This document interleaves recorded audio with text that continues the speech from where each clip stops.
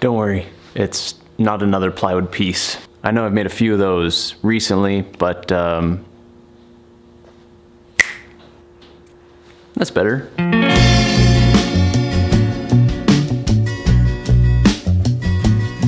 So the plywood version was just the version 1, the prototype, which I was gonna incorporate into this video, but then I figured I could do a separate video and kind of talk about the design process. I've had some people asking about that, so I figured it'd be a good opportunity. So maybe look for that coming up. Now, I've always wanted to make a dining chair, but it just never really made sense from a business standpoint. But now that I've started making these YouTube videos, it's given me a nice outlet to make things that I maybe wouldn't have in the past. So, here we are. Anyways, let's get to the build. As usual, I start out with my MDF templates.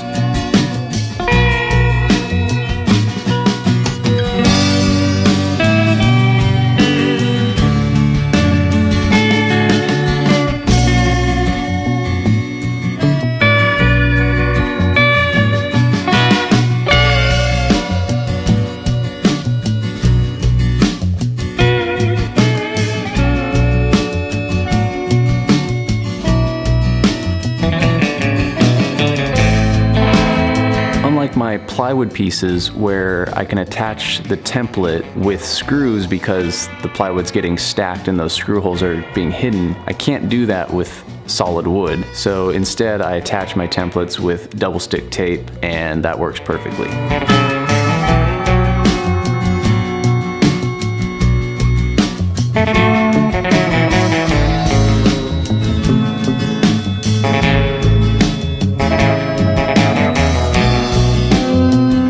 Once all my pieces are trimmed to their final shape, I then use a few different table saw sleds to cut all the joints for each individual piece.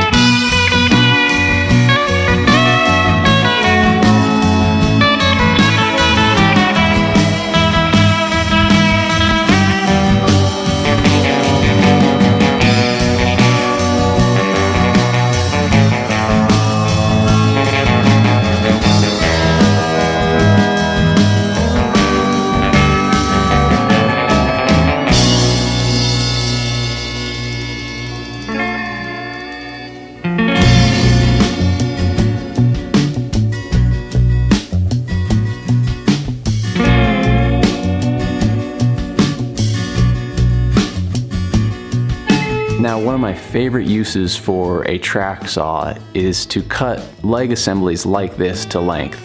Super quick, super easy, works perfectly.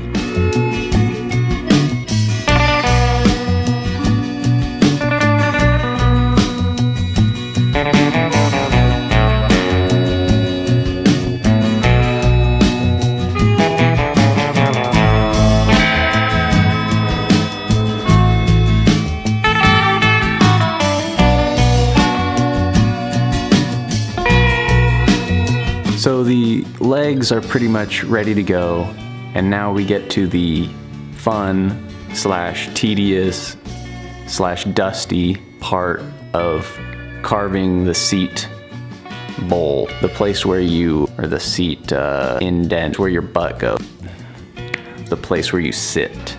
What I do is I first mark the shape that I want, and then I'll drill holes throughout the seat area to specific depths, which give me an indication of how deep to actually carve in each part of the seat. Now for the actual carving, I use a Kutzall carving wheel. Let me show you.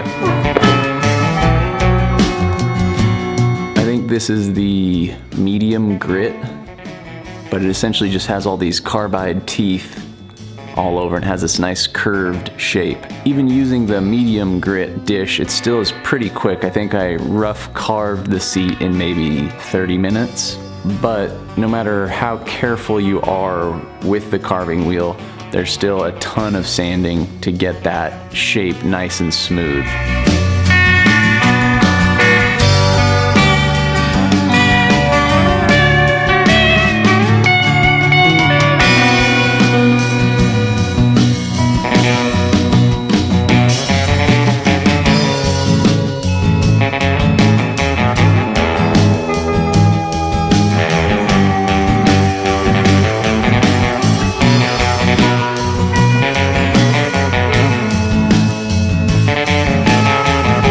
See in the final shots of the chair, I went a little too far with the carving and the seat got pretty thin. So I guess if I were to make more of these, I would probably use thicker stock for the seat so that I can get that same shape, but still have plenty of material for a strong seat. Now what I did for the seat back was essentially just take a thick chunk of walnut, get it into place with dominoes, mark it, trim off the excess, and then do a lot of sanding to get all those transitions nice and smooth. In this case, I actually did the glue up, then did a lot of the rough sanding once the back was already in place.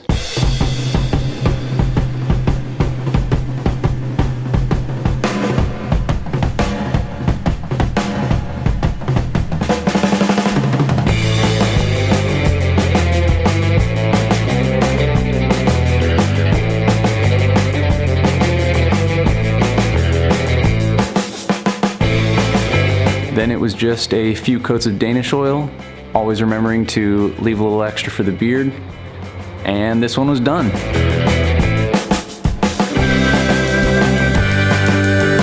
Now, I haven't been doing catchphrases for these main builds, but I don't want to disappoint, so this time we've got Danish oil is great for your chair and also for your hair.